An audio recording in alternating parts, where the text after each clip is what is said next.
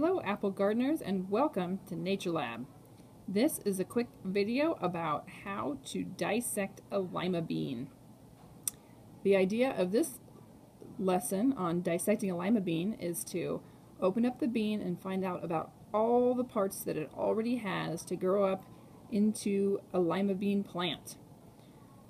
The first thing you might notice about this lima bean is this little flaky stuff on the outside of the bean.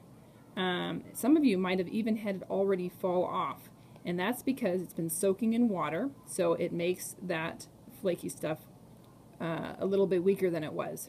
Can anybody tell me what this flaky layer is on the outside of the bean?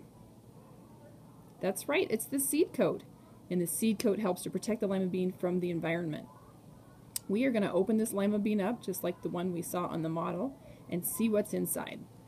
To do that, the first thing you'll do is take your lima bean and turn it toward its rounded side, and then just sort of stick your fingernails or your thumbnails right into that little spine of the lima bean. Kind of gently want to do that in a couple different spots to get it to open up on its own, and then gently and slowly open your lima bean.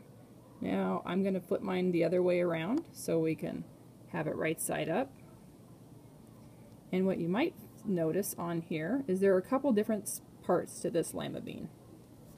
And you might even know what those parts are called from the things that you've already learned. I'm going to hold just this half so we can look a little bit better. You might notice that my seed coat fell off, and that's just fine. The next thing we're going to do is take a look at what's inside. Can you tell me what this stuff is? That's right.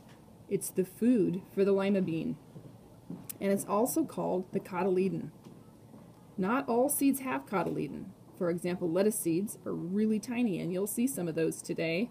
They don't have their own food supply, so they have to be planted close to the light source. But lima beans do. So this is the cotyledon, and it's the food supply for the bean.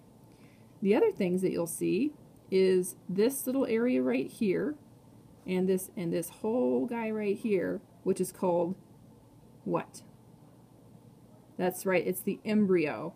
And there are three different parts that we learned about with the embryo today. The epicotyl, the hypocotyl, and the radicle. The epicotyl grows into the leaves of the plant, and if you look really close, you'll see that some of them look a little bit like a leaf. The hypocotyl grows into the stem, and the radicle goes into the roots. So you can remember that by the radicle roots. Those are all the parts of the lima bean. Now you can get your own lima bean and dissect your own. See if you can identify the parts.